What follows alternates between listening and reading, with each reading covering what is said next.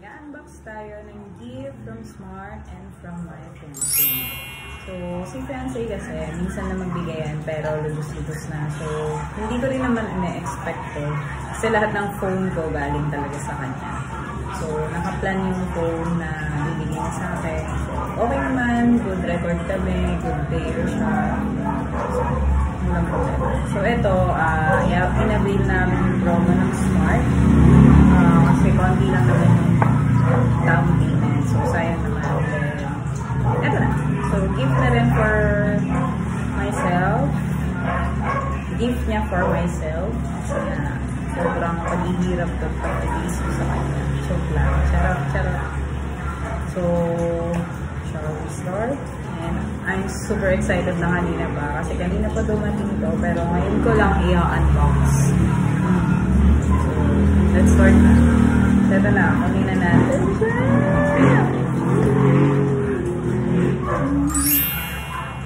Box pa lang. Mga na. So, ito na siya, guys.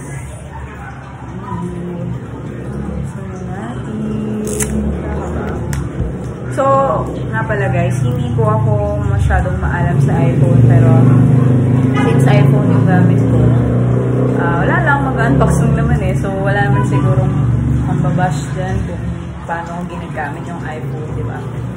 So, kung meron akong maling masabi, sorry, pero yun lang. Gusto ko lang mag-unbox, i-share sa inyo yung happiness ko. Di ba? So, ito na siya.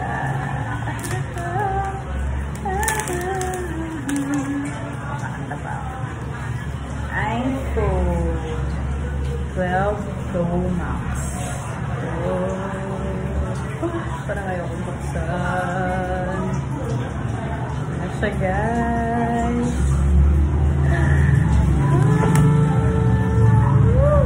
Excited. Kilig ako.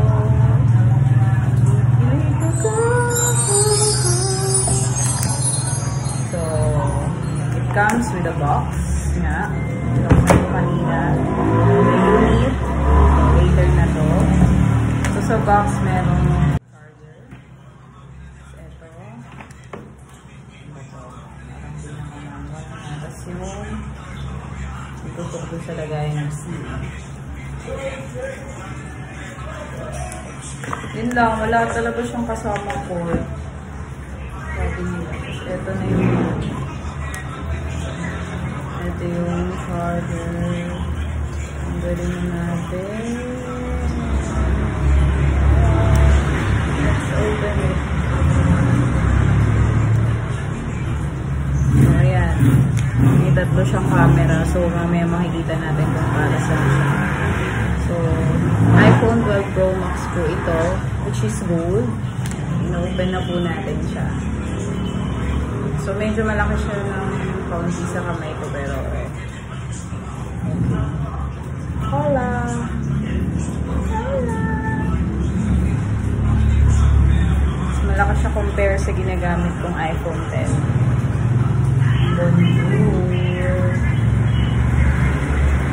So,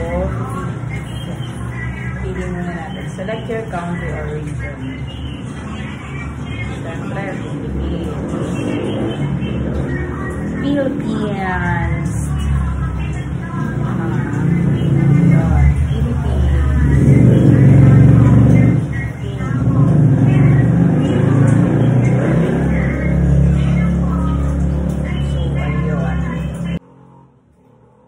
So guys, nabuksan ko na siya at last. So marami kasing proseso bago buksan yung iPhone. Kukunin yung iCloud mo. Basta marami. So, ayan na siya. So, nilagyan ko na rin siya ng password para save tayo. So, syempre, ang iPhone, hindi talaga ako binibidyo pagdating sa camera. So, let's try this iPhone 12 Pro Max. Tingnan natin yung camera niya. So, kailangan i-kanya natin. Para makita niyo yung pwede. So, ayun yung normal nila. Sa parang.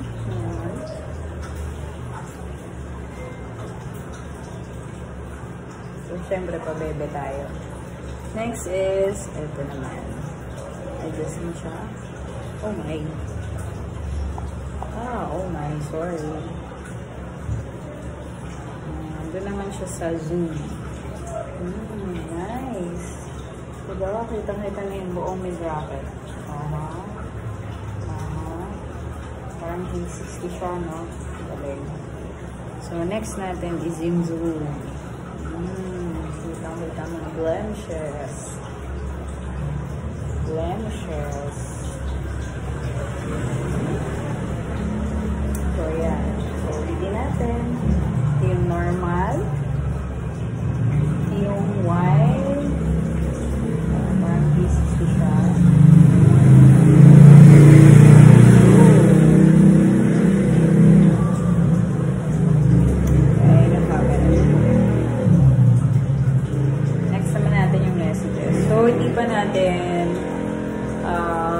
Nalilipat yung SIM ko kasi nga kaka-unbox ko lang ito. So, ayun. Same pa rin naman. May mga ano lang siya, may mga nadagdag lang. Pero same pa rin naman yung keypad niya. Keypad ng message. Then, same pa rin halos. Malaki lang talaga siya compared dun sa dati kong phone na iPhone XR. Same pa rin, ayun pa rin, no? May mga nadagdag lang talaga ng konti. So, yun lang, guys. So, yung camera na testing na kasi, yun naman talaga yung pinaka-gusto ko, no?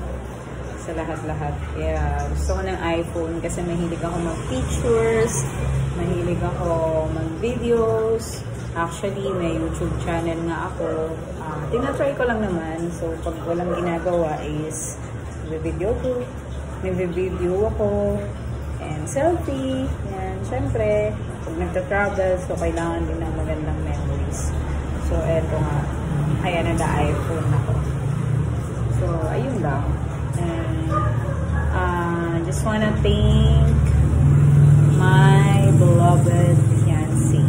Thank you for everything.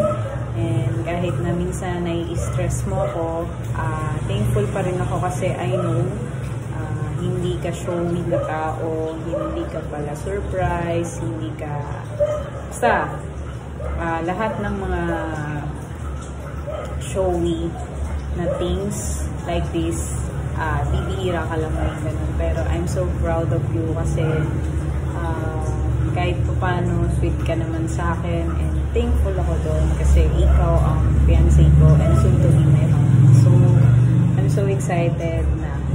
So, dapat next year makasal na tayo. And thank you for this. Thank you so much. Na-appreciate ko lahat ng effort mo. Kahit na hindi ka lagi nagsusurprise sa akin, okay lang. Basta happy ako everyday dahil nandiyan ka po. Yun lang. And sa lahat ng mga friends ko na sumuport. So, ito lang yung pagkakataon kong magsalita ulit. Wala lang, gusto ko lang mag-thank you sa lahat. Ng mga sumusuporta sa amin, sa business namin, sa lahat-lahat. So, may contribution din kayo, kaya kami nandito. So, thank you. Kasi, nandyan kayo lahat. Thank you for watching. Subscribe to my channel po. Thank you. Bye-bye.